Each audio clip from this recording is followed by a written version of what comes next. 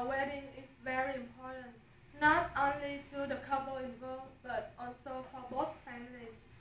Along with the fact that we're always willing to adapt new knowledge, it would be a good idea for you to learn about the traditional Vietnamese wedding, which is one of the most important ceremonies in Vietnamese culture. In the past, most marriages were arranged by parents, but nowadays Vietnamese men and women get married based on love rather than arranged marriage. First of all, I'll tell you about the preparations of both families before the wedding day. There will be a meeting of the bride and the groom's families. On that day, his family will make a small ceremony to worship the ancestors. And then his family will bring to her family some gifts of betel leaf and erica nut, which acts as symbolic of love and marriage in Vietnamese custom. Then both families will discuss about how to organize the wedding, including picking a good day for the ceremony, asking if the bride needs anything concerning the wedding, talking about invitation cards, photography, restaurant, etc. And then there will be a betrothal or engagement ceremony, which is usually half a year or so before the wedding. On that day, the groom's family will visit again and bring a decorated box, covered in red cloth. Inside this box are gifts including betel leaf, erica nuts, pastries, wine, tea, fruit, and cake. Then there will be a small party between both families. And then on the night before the wedding, the bride's mother will talk to her daughter personally and give her some advices and experience about how to behave well to the groom's family and how to be a good wife before her daughter gets married. And the groom's family will prepare everything and get ready to welcome the bride becoming a member of his family. Now that you know about what they do before the wedding day, the most important part is coming up, which is the wedding day. On that day, the first thing to do is receiving the bride at her house. There's a procession and gifting by the groom's family for the bride and her family.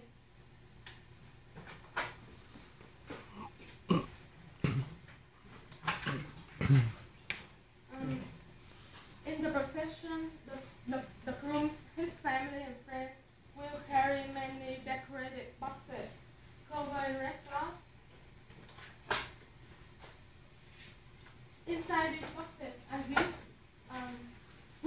are similar to those in the engagement, including betel leaf, erica nuts, wine, tea, fruit, cakes, a rose pink fabric or clothing for the bride, and many jewelry for her.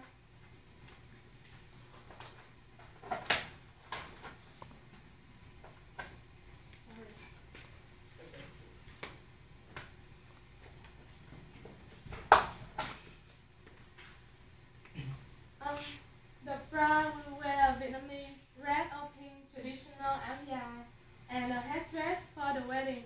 The groom will wear a simpler male equivalent of the dress, often in the color blue. And these are another color. Then the bride and the groom will pray in front of the altar and ask permission from the bride's ancestor to bless their marriage and their future family. After that,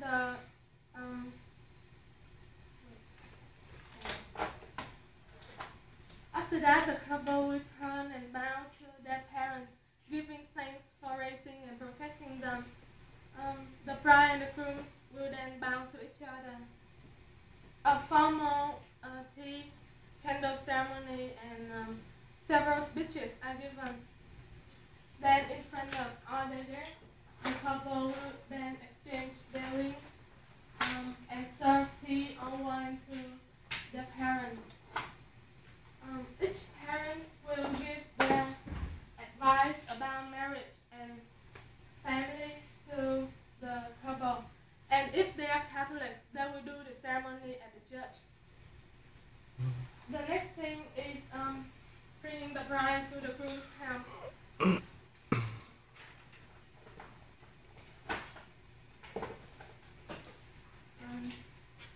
As the procession arrives back to the groom's house,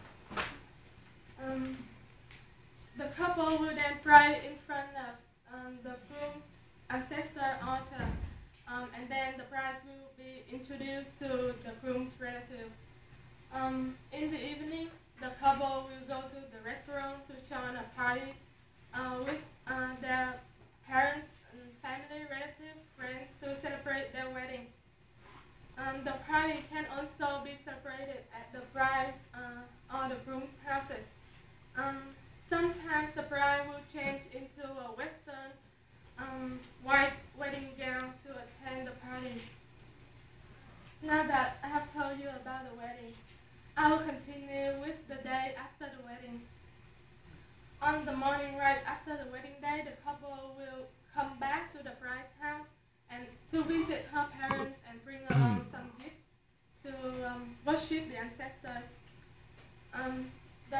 Then the bride's family will celebrate a small party for the couple. After the day visiting the bride's parents, the couple can spend time together on their honeymoon or begin their happy marriage life. Nice. Together. Oh, oh.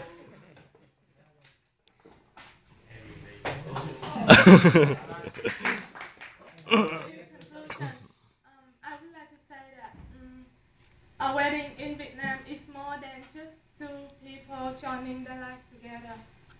Their families see the wedding as a time when two families blend together as well.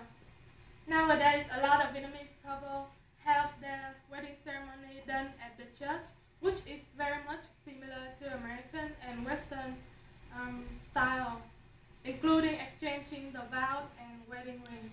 However, they still maintain the traditional Vietnamese ceremony at the bride's house before heading to the church. I hope that after this presentation, you will know more about Vietnamese culture and the wedding itself.